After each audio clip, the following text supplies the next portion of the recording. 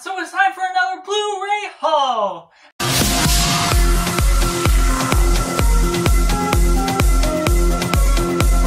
And welcome to Cinema, where we focus on a film. I'm Josh, this is Simply Cinema. Let me know down in the comments below, what items did you pick out last month, whether it's Blu-rays, 4Ks, DVDs, whatever sort of collectibles you love in this nerd culture, where we talk about the love of cinema as a whole. Make sure to like this video if you enjoy it, subscribe if you haven't already, so you can join the film culture community, and just, we can all share our love for movies as a whole. This is going to be a little bit in-depth talking about the movies. It's not going to be short and sweet for the nature of it, but I'll still go through them rather quickly as I can. First up, we have Amazon Prime Days. We got these 4 favorites for Dracula's. Last month was vampire movies and my themes. I didn't get to as much as I would have wanted to, but I added a few more to the collection. This one, all 4 of them star Christopher Lee. I haven't seen any of what he stars in, but I would love to see and explore the different interpretations of Dracula. We got Horror of Dracula, Dracula Has Risen from the Grave, Taste the Blood of Dracula, and Dracula AD 1972, which I believe is part of a trilogy or something along those lines.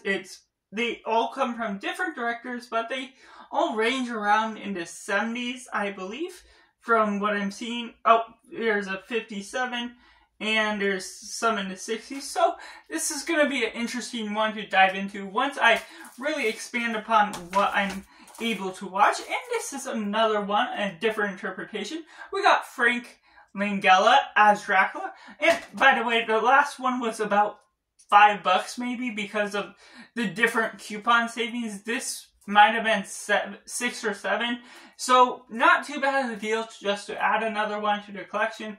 And we got Van Helsing in this one. I know there's different interpretations of Dracula, whether they have Van Helsing, whether they don't, whether they add Renfield, his assistant, whether they don't. And so it's going to be interesting that the different interpretations just be based on the different characters. So I'm interested to adding this to my watch list. I believe this is a 1979 movie, so that's rather close, but after what we got from Christopher Lee. Next up, this might have been $8 or something along those lines. The Color of Money. I watched this for the first time last year from Martin Scorsese. It turns out this is a sequel to The Hustler, which you don't have to see before this, but this is just really great. It might have been the movie that introduced me to Paul Newman, which I just really loved what we got out of this. And Tom Cruise is great as well. Their partnership, what they get out of this thing for billiards and everything they're doing is just very intriguing and not something I thought I would be fascinated by. Just watching a tournament of pool and being able to, like, really captivate the scenery with the cinematography, how Martin Scorsese pulls this off is just really incredible. Coming from 1986, and it is one I definitely recommend, and I definitely have to add The Hustler to the watch list. I've seen it on Amazon a few times. Not too expensive, so maybe that will appear in a future haul, so I can finally get to that one. Next up, the final Amazon Prime Days Blu-ray, we got Madagascar Collection. We got a new DreamWorks movie coming up in January. I need to rewatch quite a bit of these. I've seen Madagascar 1 and 2 last year or whatever. I rewatched them.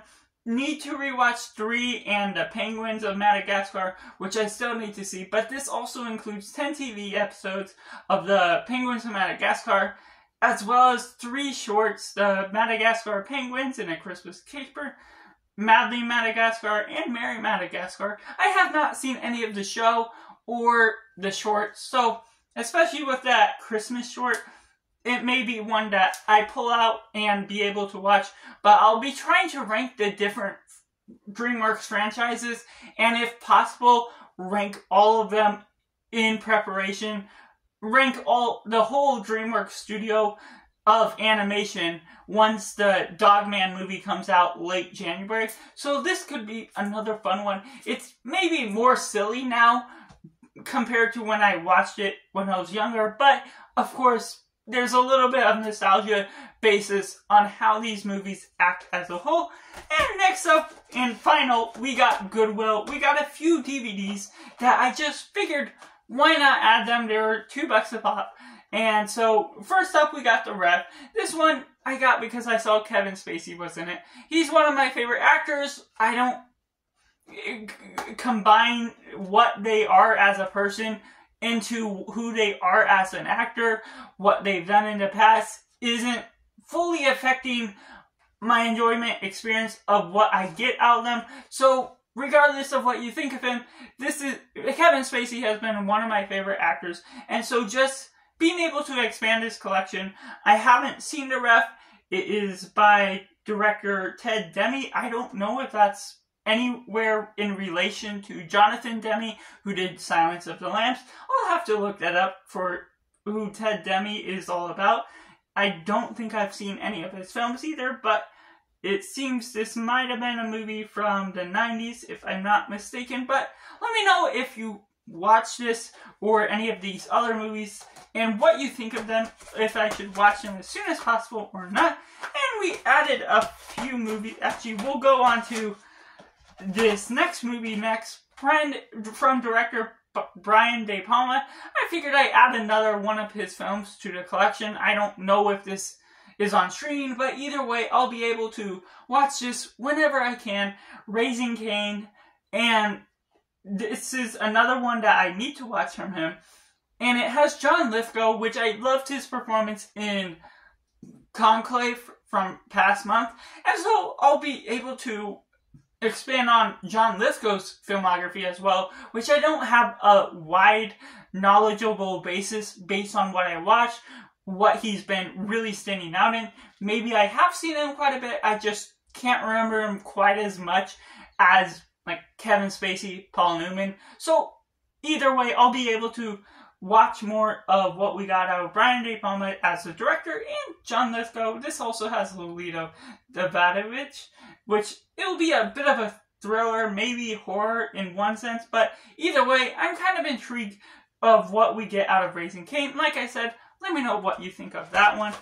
And these final three that I saved for the end in the same Goodwill haul are Clint Eastwood movies. We just recently got, or this weekend that I'm making the video, we just got a new and final film from director Clint Eastwood that sadly I'm not going to be able to see. It's been released in less than 50 theaters. But either way, I've been trying to watch a few here and there and probably more spread out whenever I can in preparation for whenever I can watch all of them possible Clint Eastwood's final ranking. But this one isn't directed by Clint Eastwood. It's from Brian G. Hudson, but I figured since it does star Clint Eastwood, I'd add this to the collection. I'm a big war film fan, and this also has Don Rickles, Donald Sutherland, who recently passed, so I want to expand more of this. I haven't seen this or the next two that I'm about to show you, but it could be intriguing what we get out of this. This looks maybe a little bit more of a comedy, I'm not entirely sure, but it had that Clint Eastwood name on it, so I figured I expanded his collection both with directing and the filmmaking as an actor as well. Next up, we got Heartbreak Ridge, directed by Clint Eastwood. This could be more of a more serious one. It's a war film that I'm seeing, and it's from 1986. So I'm really intrigued to see what we get out of this. I haven't heard much about it, which leads me into the next item. We got Perfect World, also starring Kevin Costner and Clint Eastwood, directed by Clint Eastwood. I'm not seeing it date. This is from 1993, so a little bit later than his previous film, but just being able to expand what I own in the collection. I can't always find them at the library. I can't always find them on streaming. Streaming is really difficult to find all of Clint Eastwood's directed movies, so I'm just really trying to expand that collection slowly and slowly.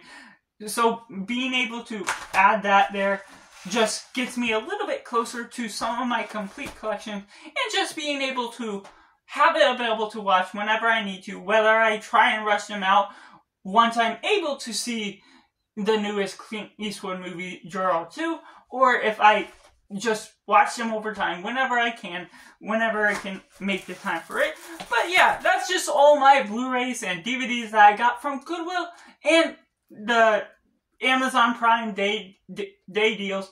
Now there's a Criterion sale that is happening now in the month of November. I'm hit or miss whether I'll be going and splurging on that, or if I only add a couple items. And I also have a disc replay haul coming in the next week that I'll be adding to the November Blu-ray haul. So I'll be adding a few items at the very least for the next Blu-ray haul that you can expect in the beginning of December. So let me know what you picked up in the month of October 2024.